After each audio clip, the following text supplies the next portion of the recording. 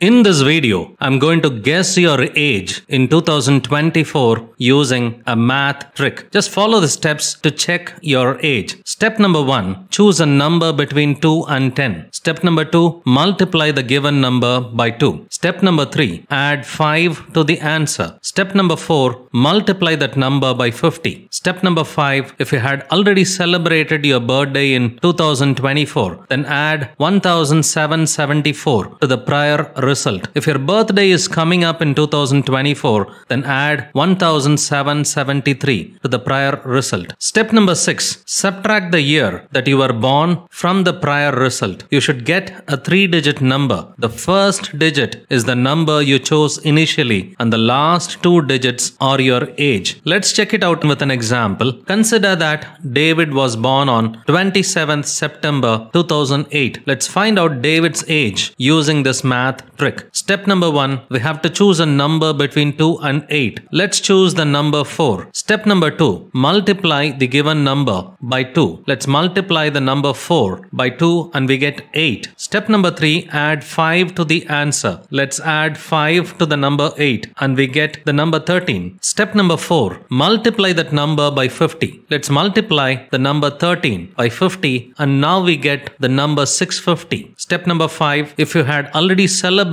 your birthday in 2024, then add 1774 to the prior result. If your birthday is coming up in 2024, then add 1773 to the prior result. David's birthday is coming up in 2024 and hence we add 1773 to the prior result. Let's add 1773 to 650 and now we get 2423. Step number 6, subtract the year that they were born from the prior result. Let's subtract the year that David was born from the prior result. Let's subtract 2008 from 2423 and we get the number 415. We get a 3-digit number. The first digit 4 is the number we chose in step number 1 and the last 2 digits 15 is David's age. David was born in 2008 and 15 is his age as of February 2024. This math trick works like a charm. If you had calculated this properly, you will get the right answer. That's pretty amazing, isn't it? Did it work for you? Let me know in the comments. If you enjoyed this math trick, give this video a thumbs up. Subscribe for more math tricks and don't forget to hit that notification bell. Until next time, keep exploring and stay curious.